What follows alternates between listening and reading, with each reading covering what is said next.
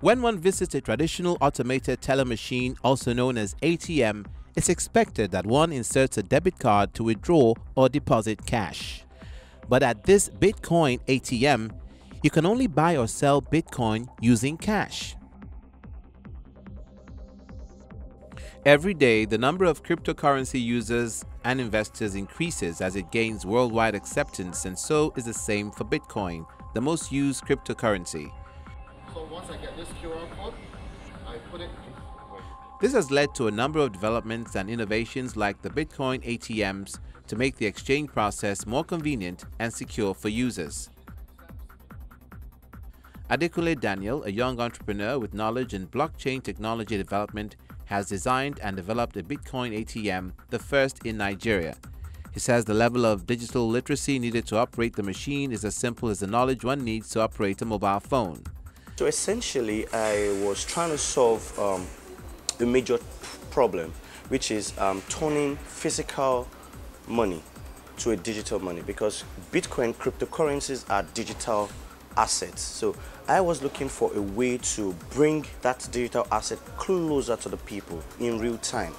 You know, it will be very, very difficult for you to explain to someone, a novice or an illiterate, what a cryptocurrency or what digital assets are. So now, having this in my mind, I thought it and I put it upon myself to develop a technology that will revolutionize this, invention of digital assets, because I am very sure that we all need digital assets. So the best way to do it is to have a real feel of what it is. Bitcoin machines work in similar fashion as the traditional ATMs, as they allow users to engage in financial transactions. However, they are yet different in that they are not connected to a bank account. Instead, they are linked to a Bitcoin exchange via the internet, which allows users to buy and sell Bitcoin directly and instantly. When you tell someone that there's a machine that turns physical money, that's fiat, to cryptocurrency or digital assets and vice versa, they won't believe you. So I did field research, got into few components, and then trained software to recognize Naira, fake Naira, and a whole lot. It took me a few years to do that. So I want to buy digital assets.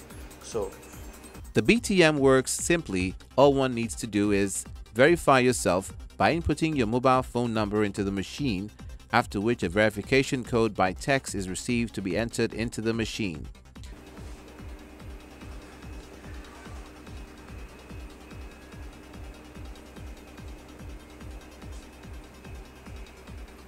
Once logged into the BTM, one can decide to buy or sell. To buy, you insert cash into the machine.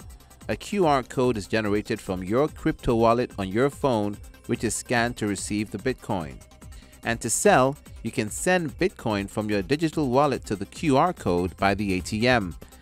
The Bitcoin ATM is connected to the internet, and it comprises of a monitor, QR scanner, bill acceptor, and dispenser, all tied together via software to make Bitcoin transactions convenient and secure. So the BTM is a device that facilitates the exchange between Naira to digital assets. So it means that if you have Naira and you need crypto, whatever crypto you need, maybe Bitcoin, Ethereum, any of those digital assets, you go to the ATM, you put in your cash. We don't accept bank cards because this system threatens the bank, right? Just like the Uber threatens all taxi systems, right? So that's why I didn't have the banking system to it. So it's physical cash. Like I am in a store, you're bringing cash, I'm taking it. So the risk is upon me to verify if the cash is real. You understand? So you go there, you put in your cash in the ATM machines, and then it verifies your cash a note a time.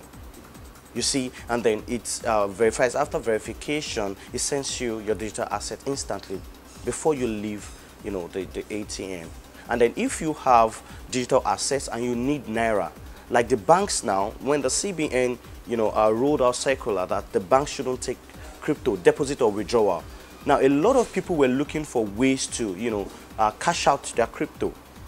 You see, so one of the reasons why we developed the ATM is for people like that, should in case there's an issues like that. So they just go to the ATM, they put their digital assets in the ATM, and it gives them cash. With Adekunle's knowledge in blockchain technology, developed the software and included components to make the machine friendly to crypto users in Africa. I tailored it to Africa, right? Looking at all the challenges we have in Africa. First of all, power, right? So I had to put in place an extra power, because let's take for instance, there's no light, the ATM has to work. Now, the way we designed our compliance here, right? I added a fingerprint, which adds to the level of compliance. I added camera too. It means that I want to know my customer. If you are trading on the machine, I want to see you. I want to be able to know you and have a track record.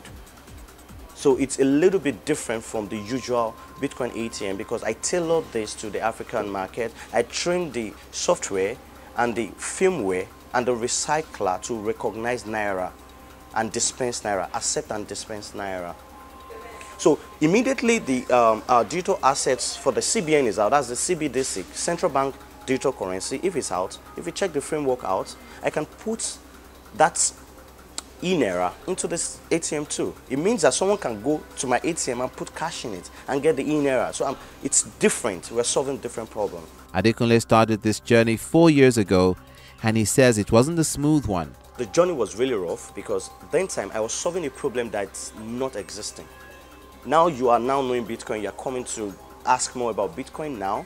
So reverse engineer 4 years ago, when I was building this, like, even nobody knew Bitcoin at that time. Most people don't know Bitcoin at that time. Some were skeptical. So the challenges I had was, solving a problem that is not existing. I had to, travel in and out to get components, right? Because we don't have components here. So I had to travel in and out to get components. I had to shrink components. I had no light. There was no electricity. Now, in assessing few data sets and all the information I need to put these ATMs down, it was really challenging for me. So I was looking at the component, even the component, bringing them in, customs was challenging. We got a whole lot of challenges. Bitcoin ATMs can be unidirectional. That is, you can either convert your BTC into fiat currencies or buy BTC, and it can be bidirectional, which allows you to do both. This Bitcoin ATM by Adekunle Daniel offers the two-way function, and with the increased adoption of cryptocurrencies, we might be seeing more of these BTMs around.